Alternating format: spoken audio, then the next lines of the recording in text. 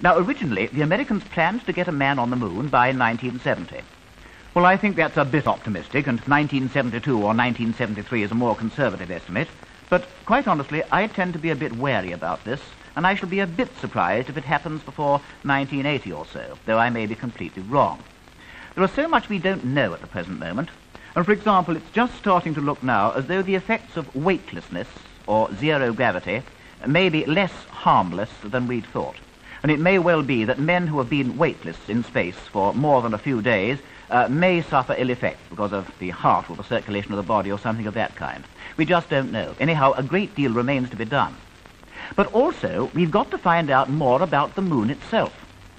Now, I've been to America because the New York Academy of Sciences called a conference of lunar specialists to discuss problems of what I suppose we must call the geology of the moon. And all kinds of people went there, because after all, if we're going to go to the moon, we've got to tell our astronauts what to expect.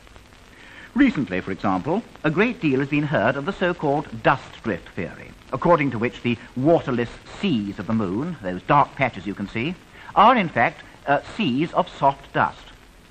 Well, if you made a long and dangerous crossing through space and then landed on the moon to find that you sank out of sight permanently and completely in a dust ocean, well, I think it would be rather disappointing.